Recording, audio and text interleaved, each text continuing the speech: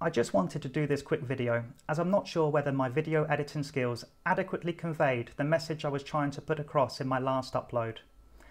The video started with a clip that I dug out from earlier in the year from a press conference on the 5th of January where Patrick Virulent stated, and I quote, "All vaccination will ultimately put some pressure on viruses to mutate."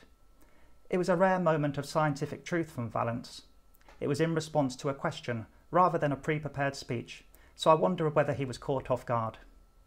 Virulent also stated, "The more you vaccinate, the more you put evolutionary pressure on the virus." Evolutionary pressure is a law of nature, whereby the more resistant pathogens survive and thrive. It is an aspect of Darwinian natural selection and sometimes referred to as selection pressure.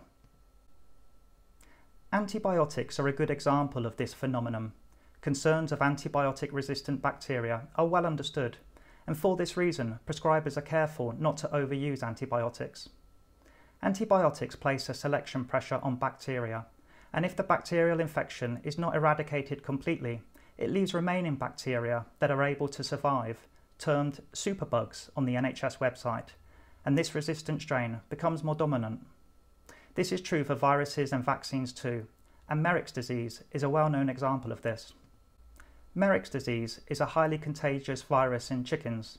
In the 1970s, a vaccination campaign commenced in chickens, but over time, this resulted in the spread of more virulent strains. Why? If a vaccine is imperfect, i.e. one that reduces symptoms but does not stop infection or transmission, this is known as being leaky. A leaky vaccine is a technical term. Leaky vaccines do not produce immunity. Those vaccinated with a leaky vaccine that then go on to get infected, they create an environment for viruses to evolve, enabling virus variants that are resistant to vaccination to thrive.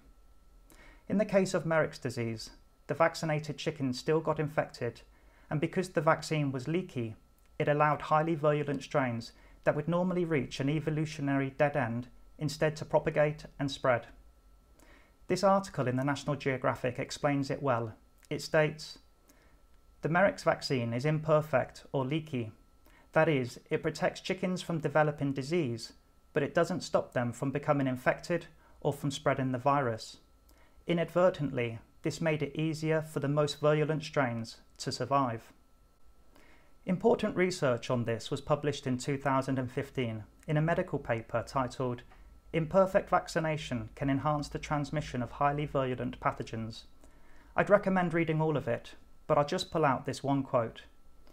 "But when vaccines leak, allowing at least some pathogen transmission, they could create the ecological conditions that would allow hot strains to emerge and persist."